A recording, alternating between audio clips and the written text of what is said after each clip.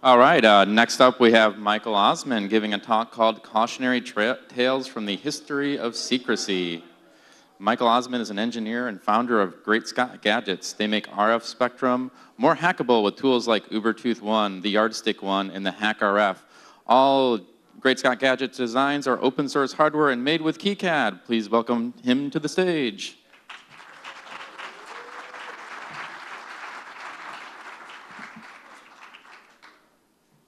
Thank you. All right, gather around, everyone. It's story time. I'm here today to tell stories from humanity's dangerous proprietary past. You see, we didn't always live in an open source utopia. No. There was once a company called Boeing, long ago in the 20th and 21st centuries. Now, Boeing was one of the world's largest manufacturers of aircraft. And one of Boeing's airplanes was particularly famous. The 737 was the best-selling commercial jet aircraft in the history of aviation. And every decade or so, Boeing released an update to the 737 design, and each update was better and safer than the one that came before, until the year 2018, when Boeing released the 737 MAX. And the Boeing 737 MAX was different than 737s that came before in several ways. Most notably, the engines were updated. The engines were new, they were quieter, but they were also larger and much more powerful. And they were so much larger that they couldn't be mounted under the wing like they were in previous 737s. Otherwise, they would have dragged on the ground. So they were moved forward of the wing. And this had the unfortunate side effect of resulting in an overpitch problem. In certain conditions, the nose of the aircraft could pitch up dangerously, so much so that it could result in a stall, which would have been a terrible thing. And so a safety measure was put in place. And because it isn't a hardware bug if you can fix it in software, right? There's no such thing as a hardware bug, as long as it can be fixed in software. And that's exactly what Boeing did by implementing something called MCAS, a new system, the Maneuvering Characteristics Augmentation System, which is a pretty fancy name for a fairly simple function. All it did was detect overpitch situations and then force the nose of the aircraft down by automatically swiveling the horizontal tail. Now, this is a very notable change from the way 737 aircrafts operated, the previous models of 737 operated in the past. Remember that this was early in the days of computer-controlled vehicles. And human pilots were still present on airplanes and were required on airplanes and were trusted more than computer control systems. And Boeing in particular had a reputation among pilots for having the computer systems be subordinate to the human pilot, not the other way around. But the MCAS was something that would override the human pilot's control. And that was something that was very unexpected from the perspective of pilots of the day. It was particularly unexpected because Boeing rolled out the 737 MAX with minimal training for pilots. Just a little update on here's what's new in this airplane. And they neglected to mention the existence of the MCAS to pilots at that time. Now, the MCAS was implicated in two famous crashes in the early days, in the first few months of the 737 being in service. And in both cases, the MCAS responded to an erroneous reading from the angle of attack sensor near the nose of the aircraft. It thought that the plane was pitched up too high. In fact, it wasn't. And so the MCAS literally forced the plane into the ground. And in both crashes, it was determined that this is what happened. Now, there were a lot of things that can be said about these incidents. There are a lot of things that can be said about why Boeing was motivated to call this aircraft a 737 and why they were motivated to release it with minimal pilot training required, and why the sensor failed in the first place, or why, on the other hand, they didn't just completely have the aircraft controlled by computers and do away with human pilots.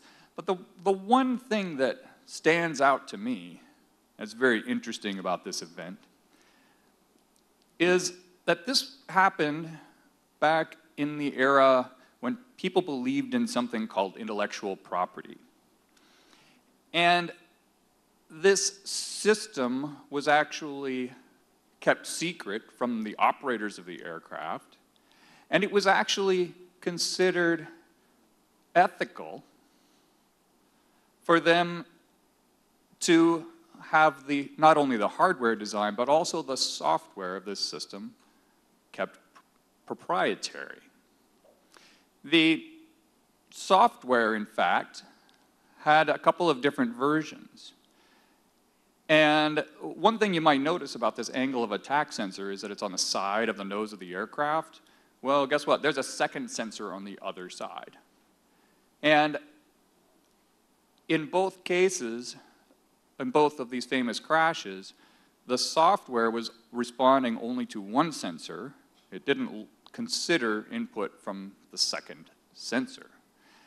Now, the reason that the version of the software being used in these crashes was only looking at one sensor, not both, was that the airlines in question had not paid Boeing the extra fee that Boeing charged for the version of the software that would look at both sensor readings, consider both, and alert the pilots when there was a discrepancy between the two sensors.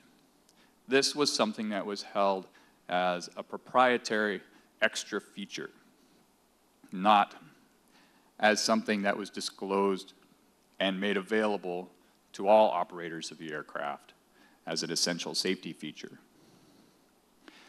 346 people died. And this is from a company in the United States airline industry, an industry that probably should have known by the early 21st century that of the dangers of proprietary technology. This is an industry that was held back famously in its first decade by the patent trolls known as the Wright brothers. Now, the Wright brothers did so much damage to the United States aviation industry in its early days that when the US entered the First World War, it did so with French aircraft. Why French aircraft? Because no one in the United States was able to manufacture aircraft that could compete with European planes. Now, this situation was corrected during the war because the US government intervened and forced reasonable licensing terms onto the Wright brothers. Now, if you think 346 is a large death toll from a secret technology, I invite you to consider the birthing forceps, an invention kept secret for more than a century. In the first decade or two of the 17th century, birthing forceps were invented either by Peter Chamberlain or by his brother, Peter Chamberlain. Go figure. Both of them were specialists who assisted mothers with obstructed, difficult births. And one of them, both of them used these birthing forceps and then passed down the invention through generations of the Chamberlain family. This invention was an incredibly important life-saving technology. It's difficult to overstate how important it was, in fact. If you consider that this was before we had a germ theory of disease, long before we had antiseptic practices or anything like antibiotics, we didn't even understand that disease came from germs. So, for example, a cesarean section was a death sentence for a mother. Now, the Chamberlains went to great lengths to keep this invention secret.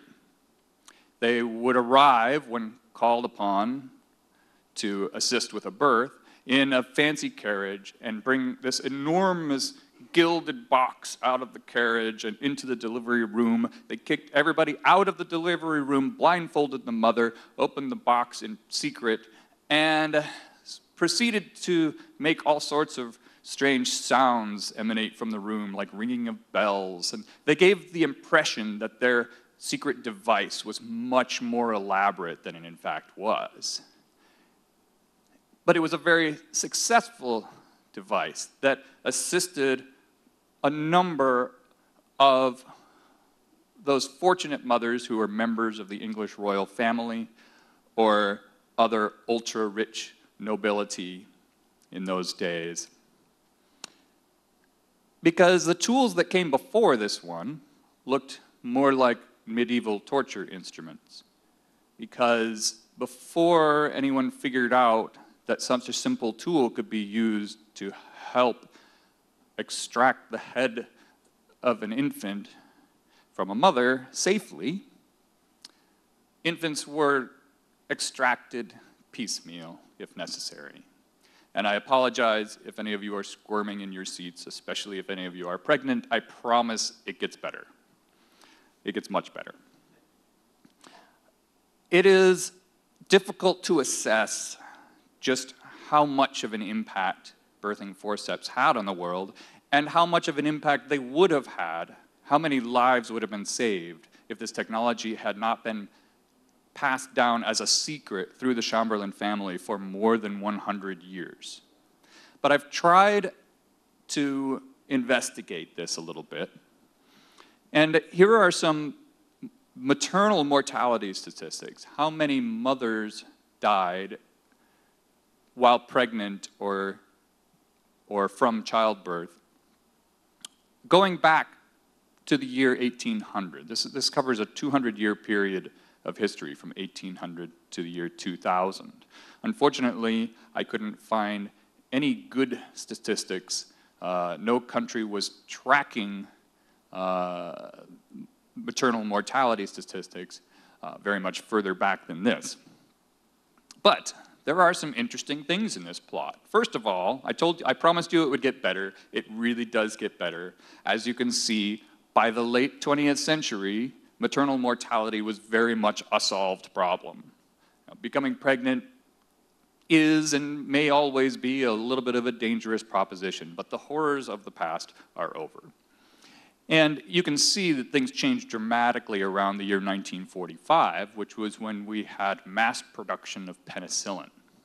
And about a decade before that, things were already getting better because of antibacterial sulfa drugs. Things got a little worse in the early 20th century, and that's generally chalked up to unsafe abortions. But in the late 19th century, we were seeing a downward trend in maternal mortality already because we had the germ theory of disease and were starting to adopt antiseptic practices, which saved many lives. Now, the most interesting thing about this plot to me is the difference between the two countries that have data going back to the beginning of the 19th century. Finland in blue and Sweden in orange.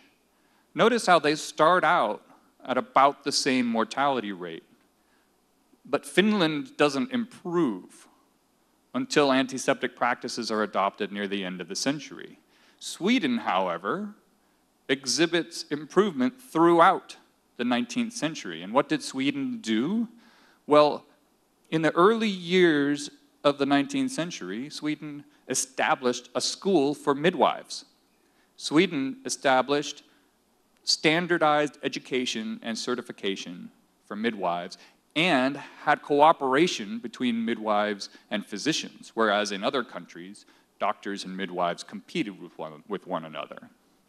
One of the things taught to all midwives in Sweden was the use of birthing forceps.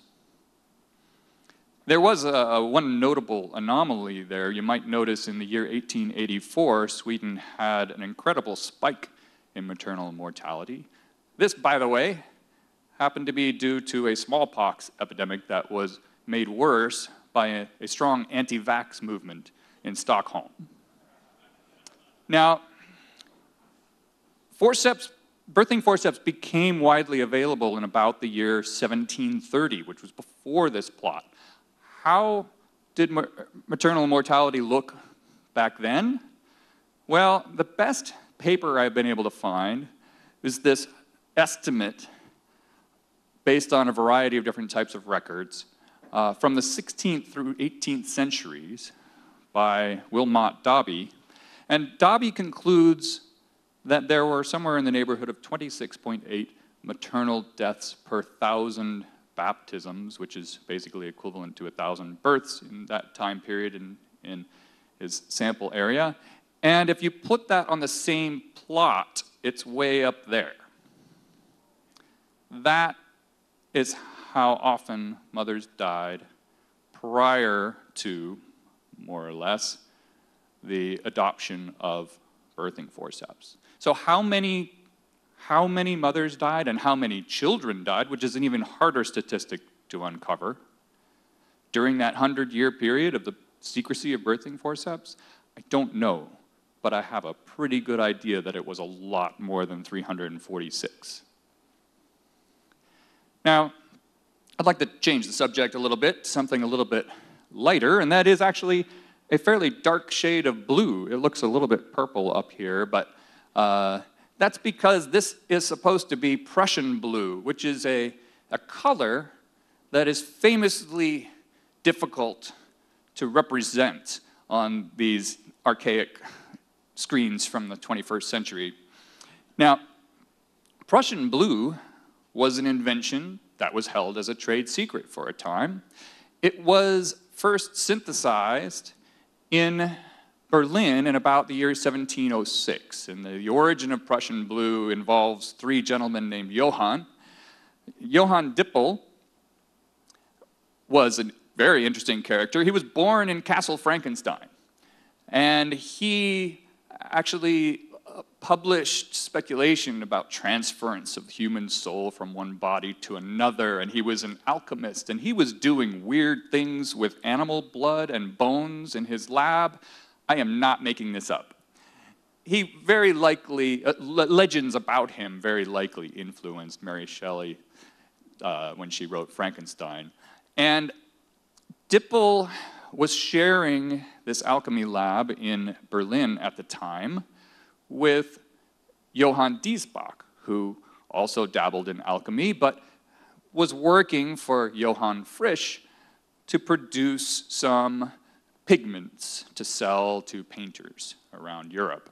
And Johann Diesbach was trying to prepare some red pigment when he ran out of potash and borrowed some from his lab mate Dippel, and this potash happened to be tainted with animal blood. Well, it turned out that an unforeseen chemical reaction took place, and his red pigment turned an incredible dark shade of blue. Prussian blue was born, and almost immediately it began to be marketed by Johann Frisch and held as a trade secret by these three Johanns. Prussian blue was incredibly important because this is what European art looked like before Prussian blue. You might notice there wasn't much blue. If you wanted to make something blue before Prussian blue, you had two choices. You could use a pigment, mostly plant-derived, that was not light-fast, meaning it would fade away over time and exposure to light. Or you could use ultramarine, which was a pigment created by grinding up gemstones. It was very, very expensive. And so blue was used sparingly in the days before Prussian blue, and typically only in artwork sponsored by the church. After Prussian blue, European artwork exploded with blue. And the secret of the production of Prussian blue was, in fact, not a very well-kept secret. It was for a short time, but for a variety of reasons, the secret got out. Perhaps this had something to do with the fact that Johann Dippel was run out of town and had to flee the country to Netherlands and then went into competition with the other Johanns. Perhaps this had something to do with the formula for Prussian blue being reverse engineered, but the person who claimed to reverse engineer it was insistent on anonymity and happened to come from Berlin. So maybe it wasn't so much reverse engineering. But for one reason or another, the formula for Prussian blue, or the recipe, leaked in detail in less than 20 years from its invention. And so despite having attempted to hold it as a trade secret, its creators were no longer the exclusive source of Prussian blue, and it exploded in popularity throughout Europe. It made its way outside of Europe before long as well. Now, one really good example, by the way, of Prussian blue is the old guitarist, the middle of the right side of the screen here, the very famous painting from Picasso's Blue Period, which happens to be on display right now at the Museum of the Art Institute of Chicago, which I highly recommend you check out. And another piece on display right now for a limited time at the Museum of the Art Institute of Chicago is the Great Wave off Kanagawa. This particular print of the Great Wave, you might notice you can see some pink sky at the top, which is something that has faded away from most copies of this print. But this one is one that they have at the Art Institute, and they display it from time to time, and right now is one of those times. And this is another work of art that famously uses a very prominent blue, that is Prussian blue. It took about 100 years before Prussian blue production made its way to Asia, but once it did, there was an explosion of blue there as well, and it became so popular among these Japanese woodblock artists, and they used such bold use of Prussian blue that when those works of art were shown at an exhibition in Europe, the Europeans thought it was an entirely new blue pigment that came from Japan. They didn't even know that the Japanese blue, at first, they didn't realize, the Japanese blue was, in fact, Prussian blue that had originated in Europe, made its way to Japan, and come back to Europe. Now, there were many other blues synthesized and many other colors other than blue synthesized over the years after Prussian blue was invented, but Prussian blue was the first, and it was heralded as the first synthetic pigment. However, that was incorrect. It was the era's first synthetic pigment, but the actual first synthetic pigment was Egyptian blue. It was a blue pigment forged in the kilns of ancient Egypt, but it was a technology that was later lost. And this pigment, this lighter blue, can still be seen on ancient Egyptian paintings and objects. It has retained its color for thousands of years. Now, how was this important pigment lost? We don't know. But if I may speculate, imagine that this secret of Egyptian blue pigment production was a trade secret maintained by a family or a guild. And imagine that maybe an invading army killed off that family, or famine forced the family to move away from a place where they had the raw materials to produce this stuff. Or for whatever reason, it just became economically advantageous to start doing something other than producing this pigment. If they didn't write down their recipe and share it, it was always at risk of being lost. And that's very likely how we lost a number of important ancient technologies like Roman concrete and Greek fire and Damascus steel and things that were not figured out again for hundreds or thousands of years. Now, one technology that was not lost from ancient times was perhaps the best kept trade secret in history, and that was the existence of these little beasts. Silkworms were first domesticated in the Neolithic period in China. This was prehistoric. The silkworm produces a cocoon, and the cocoons are harvested and unraveled to produce silk thread, which can then be woven into a very fine fabric. And silk was so valuable, so highly regarded as a fabric because it was such a finer thread, a stronger thread, and silk clothing was comfortable in any weather, and it was lightweight. It even protected the wearer from insect bites. It was beautiful. There were so many reasons why silk was highly sought after, and the secret of its production was maintained for an incredibly long period of time. China started trading on a large scale, trading silk internationally at least 500 years before the Common Era, and for about 1,000 years after that, the secret of how silk was produced never made it to Europe. During those years, the trade routes between China and the West were collectively known as the Silk Road, because silk was the most important commodity traded. It was incredibly valuable. It was so high priced that it was only ever in those years a luxury item that the ultra rich could afford. Until the very end of the Roman Empire, when it became so popular, Rome bought so much silk, they dumped so much money over the Silk Road that it is often cited as one of the reasons for the fall of the Roman Empire. Now, imagine for a moment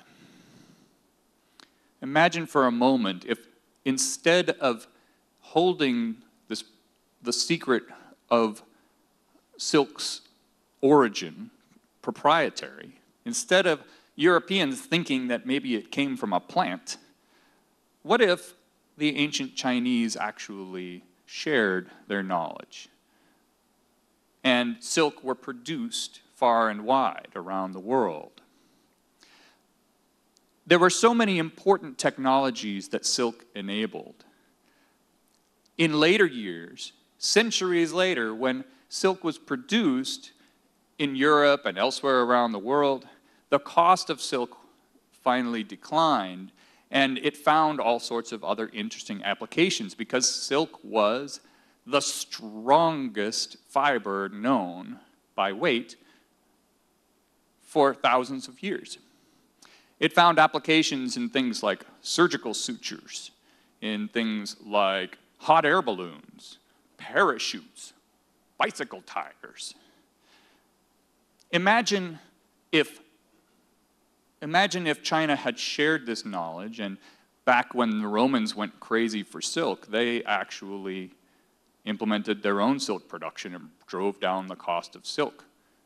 Could we have had hot air balloons 2,000 years previous to their invention in our history? Would the descendants of Chinese royalty have been better off if instead of holding silk production as a trade secret, their ancestors shared that knowledge and allowed the technologies that might have resulted to come back to them? Europeans could have traveled by air to China, bringing the technology of air travel there thousands of years ago, in theory. Today, of course, we live in this open source utopia, but it wasn't always like that. People believed in something called intellectual property. The popularity of open source software coincided with people sharing things over the internet in the early days of the internet. And the popularity of open source hardware emerged in the 21st century, and it was largely enabled by open source software. Software was making its way into all the things around us in our daily lives. Physical objects that did not run software before began to run software, and they did so because they had electronics, and those electronics developers were the pioneers of open source hardware. If it weren't for the open source software tools, oh, by the way, silkworms are also a tasty treat. If it weren't for open source software tools like KiCad, we still would languish in an era of dangerous secrecy. Thank you.